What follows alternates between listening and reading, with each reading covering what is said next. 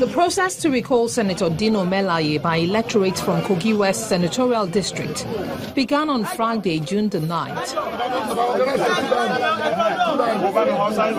The reasons for the recall of the lawmaker, some of the aggrieved constituents say, is based on non-performance.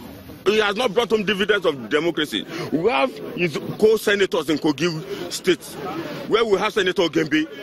He just got his mandate from tribunal, and when he got it just in 1 year, he has empowered all his constituency. He has done a lot of youth empowerment projects, where we have our senator who has been there for almost for over 2 years now, and no impact. Instead of him to come and develop his people in every other means he has capacity to do, instead he will be in the National Assembly shouting, making noise. And in less than 2 weeks, more than 188,000 signatures have been allegedly generated from the 7 local government areas which make up the senatorial district.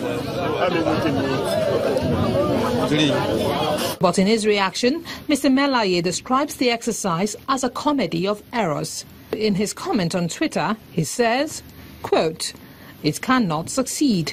It is a hoax, an absolute comedy of errors. This comedy of errors will soon end. No shaking at all." End of quote. The constituents, however, say they will not be deterred as they go to INEC's office to submit the signatures in 6 bags.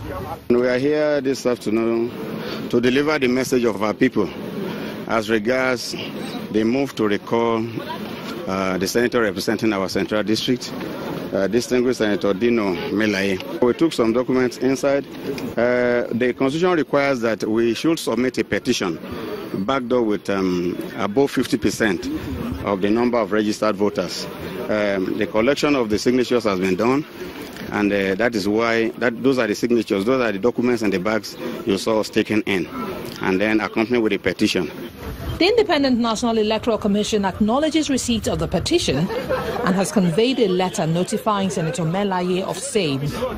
The electoral body also promises to issue a public notice stating the day or days, time, location, and other details of the verification exercise on July the 3rd, 2017.